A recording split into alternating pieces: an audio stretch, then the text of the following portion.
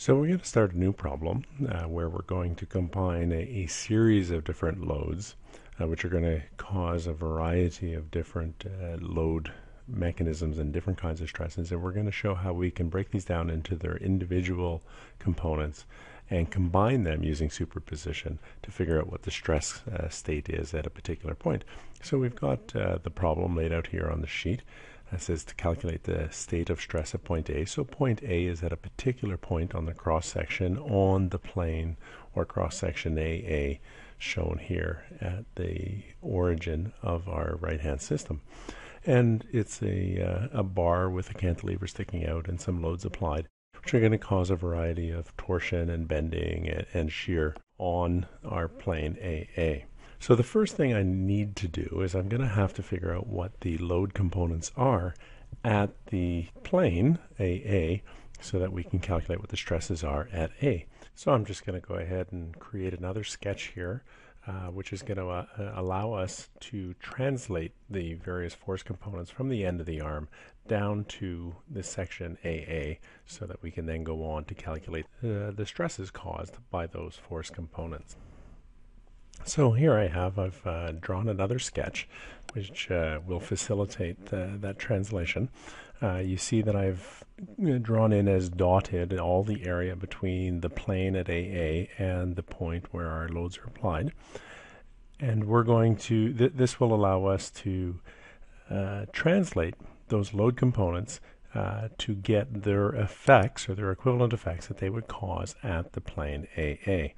Now, to make this particularly functional, I'm going to have to zoom in a little bit so that we can see it. We're going to go through a systematic approach where we will translate the loads first down the arm and then down the post to the section at AA, accounting for any effects that might have to be accounted for as we translate the load itself. Okay, we've zoomed in to this image, which we're going to use to show the translation of the various force components to their equivalent set of force components at the plane of interest, which is, of course, the cross-section AA. We're going to start by moving or translating the 1500 Newton force, and we'll do it in a two-step process. We'll move it or translate it initially from the end of the arm, lateral from the arm to the top of the post, and set up a set of equivalent effects there. We'll then translate it again from the top of the post to cross-section AA and end up with a final set of load effects at that point. We'll then repeat the entire process for the 1000 Newton force at the end of the arm. Okay, we're going to start by translating the 1500 Newton force from the end of the arm to the top of the post. However, as we do this, we see that that changes the perpendicular distance from the z-axis. So we're going to have to add a torque or a moment about the z-axis to account for this change. And you'll note here, using the right-hand rule, that this should be a positive torque. We can then move or translate the torque down to the cross-section without any further impact. However, when we go to translate the 1500 Newton force, now located at the top of the post, down to the cross-section, we see that we're once again changing the perpendicular distance, this time about the y-axis. So we're going to have to add a moment about the y-axis to account for this effect. In this case, it's going to be a negative moment. Okay, so I've just moved the animations into the permanent picture, and what we should do before we move on is just capture the magnitudes of these moments and force. So I'm just going to do that here. So the first one we have is the 1500 newtons.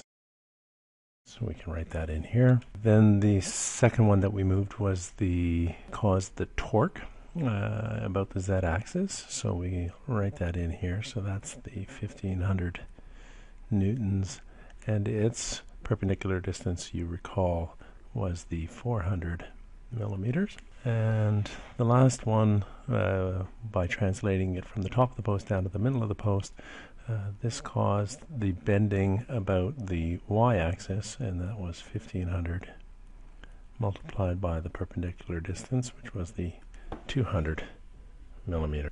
Okay, the next step is to translate the 1,000 Newton force from the end of the arm to the top of the post. And we can do this without introducing any moment or torque impact because we're translating the force along its line of action, and thus we're not changing any of the perpendicular distances to the other axes. However, as we can see here, when we translate the force from the top of the post down to the cross section, we notice we are indeed changing the perpendicular distance, in this case about the x-axis. So we'll need to introduce a moment about the x-axis, in this case negative, again using the right-hand rule, to counter the loss of this effect as we translate the force. Now, if you're having difficulty trying to figure out which axis the moment should be about, you can usually figure it out by visualizing the impacts. However, the torque or moment is about an axis which is perpendicular both to the force being translated as well as to the direction that it's being translated. You can use this to check and make sure that you're getting it in the right direction. So now we're just going to transfer those animation vectors onto the permanent drawing itself and include their magnitudes. So in this case, the 1,000 Newton force translated shows up here, and the bending about the x-axis as a result of translating it from the top of the post down to the plane AA shows up here, and that magnitude would be 1,000 newtons multiplied by its perpendicular distance, which was the vertical translation of 200 millimeters. And that basically shows us all of the components of load that we have to consider when we're trying to figure out what the stress condition is at point A. Okay, so I've zoomed back out and we can see all of the components of load at the cross-section AA that we're considering. And I've gone ahead and calculated all the cross-sectional properties for that cross-section, and you can see them. They've been added to the sheet up on the right. So that concludes sort of part one of this question, which is to figure out what the components of load are on the cross-section of interest. And we're going to just take a break here, and then we're going to come back and calculate at that cross-section what the stresses are at A caused by these components of load.